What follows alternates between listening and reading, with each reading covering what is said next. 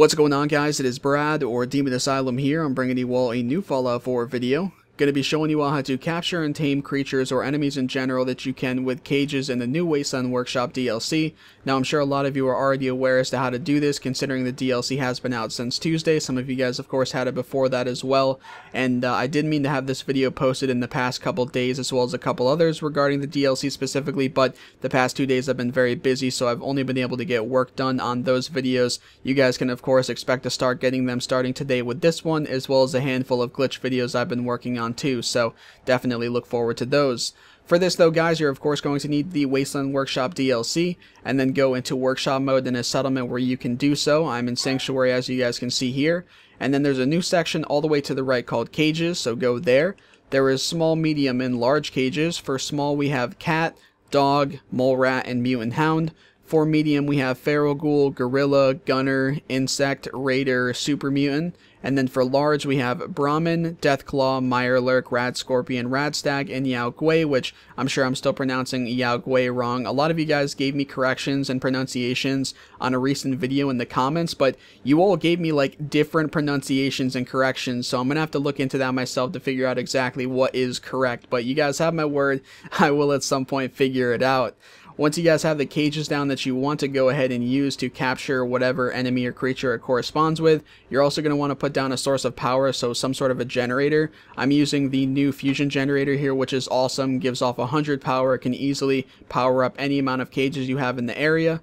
Once you guys have your cages powered up, the game tells you, I believe, that you will capture things like once every week at least of in-game time. You either have to go and sleep in your settlement and wait that amount of time, or you guys can go about and do your own thing as you normally would away from your settlement. Waiting in your settlement, such as like sitting on something, that'll probably work too, but I think the game specifically says either sleeping or going away from your settlement. For me, I usually have to do 3 or 4 days in-game time of like sleeping, for instance, before I get things captured for most of my cages. You guys can just go ahead and feel it out. I usually put a bed right near here, and then I'll just check every day, and if I have stuff, cool. If not, I'll just go back to sleep for another 24 hours of in-game time. Now, as far as taming the creatures goes, basically what you guys are going to want to do is make something here, which I'll show you right now. It is called the Beta Wave Emitter. You are going to need rank 1 of Animal Friend and rank 1 of Wasteland Whisper. You just basically put this, I think, anywhere in your settlement. I don't think it matters where in your settlement it is. I'm pretty sure it affects the whole area of your settlement. And then you're, of course, going to need to go ahead and hook that up to a generator too to power it up. And then basically you guys will be good to go with that, and your Beta Wave Emitter will be good. Actually, you know what I recommend though, now that I think about it, this is a mistake that I had made previously.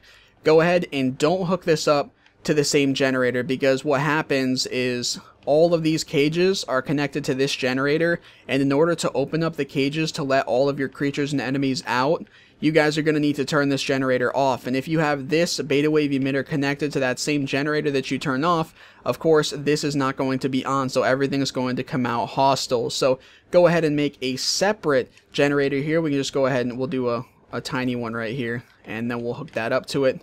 And then there you go. So this is always going to be on, but when you turn this generator off to let all of your captured creatures and enemies come out, you guys will still have this on, so they will all be tamed, except for Gunners, Raiders, and Super Mutant. I do believe the game tells you that Super Mutants, Raiders, and Gunners will always be hostile. So if you guys want to, for instance, have Gunners and Raiders and Super Mutants fight your settlers and stuff, you're going to want to have it be in an enclosed area already. But that is basically the gist of how you capture and tame creatures, guys. If you have any questions, of course, go ahead and post them in the comment section. I'll get back to you as soon as I can and help in any way that I can. And if you guys have enjoyed this video or found it helpful, go ahead and drop a like on it down below, and subscribe for many more Fallout 4 videos to come. Thanks for watching, everyone, and peace out.